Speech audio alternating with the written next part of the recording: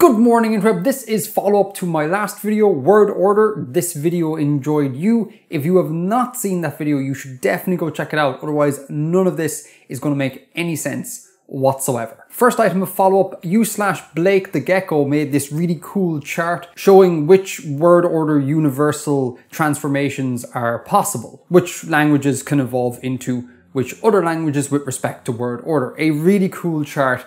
Massive thanks, you/blakethegecko. Links in all the usual places. You should go check out that chart. Could you plausibly change more than one word order feature at once if it's being influenced as part of a Sprachbund? I didn't read anything to this effect in the research for the video, but it makes sense to me. For anyone who doesn't know, a Sprachbund is kind of like a linguistic area where a number of languages share features because of their geographic proximity.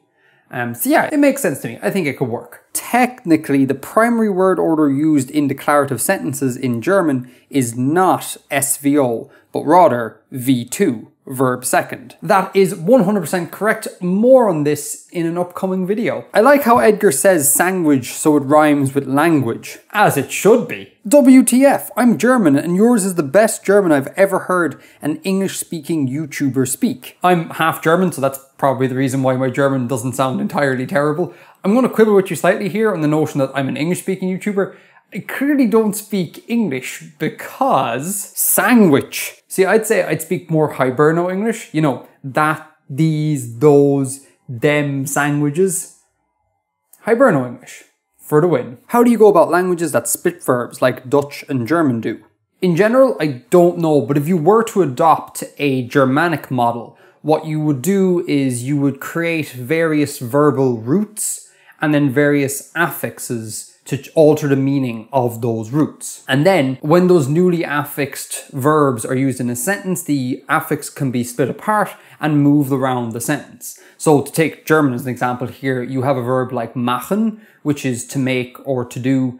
And if you add the prefix zu to machen, it means to close, or I think to lock as well. And the way you'd use that in a sentence is you would say something like wir machen die Tür zu, which means we close the door. The zu gets broken apart from the machen, the prefix gets broken apart from the verbal stem, and gets put at the end of the sentence. You could do something like that in a conlang. Or you could just evolve noun cases and use non-configurational word order. Yup, free word order is indeed a thing. More on that in an upcoming video. Sandwich!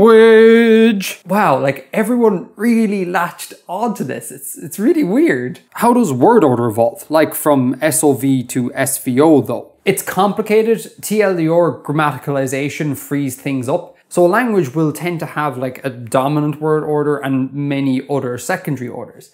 Now, as the language evolves, more things could become grammaticalized. Things like noun cases could evolve, etc., which means that words can be moved around much more easily.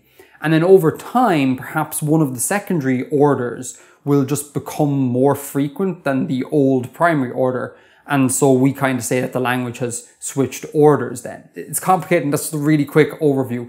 Interesting though, here's a really fun chart showing where the various orders tend to evolve to. The thicker the lines here, the easier that evolution is. Links in all the usual places to the sources for that chart. Sandwich. I realize this is all fun and games and I'm with you on the joke here, but just to throw it out there again, dialectal variation is entirely valid and prescriptivism isn't always the best look. So people say things differently from different parts of the world and that's okay. But again, for the sake of banter, I like it.